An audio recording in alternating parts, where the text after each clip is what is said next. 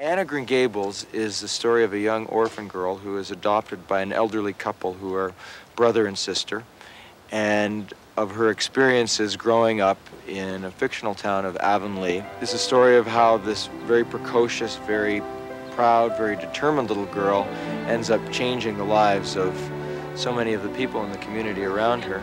Working with Colleen Dewhurst is a wonderful experience. She is an amazing lady. You don't feel intimidated with her because she is so wonderful and you know the reputation she has. That can be intimidating in a sense, but she just makes you feel so at home. They always say Colleen is down to earth, but she really just, there's no nonsense with her.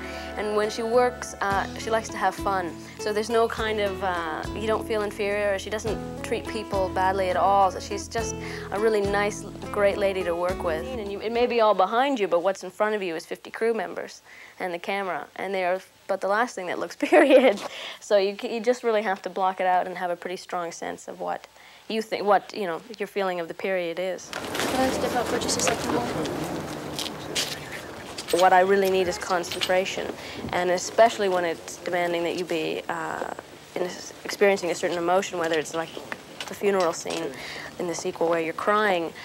For me, I just need time to focus, because if I can get my concentration and I can focus my energy, then I can pretty much conjure up the feelings that I need to from the scene. I could use that again. Bite it from the top. Okay. 361, take one. Here. And action.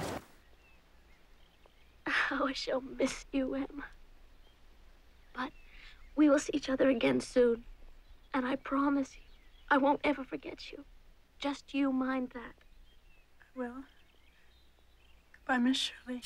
I think the most difficult thing one is shooting is the actual principal photography, production. You're always under the gun in terms of time and money, and the most horrible thing actually is not having the time at the end of the day or being up against weather or something like that where you can't get exactly what it is you want. We'll start tomorrow and start from scratch, and everybody knows what they're doing now since we've had a chance to rehearse the buggies and the horses and the sheep, and we'll just start in the morning and keep on going. I think you're quite good looking. Thank you.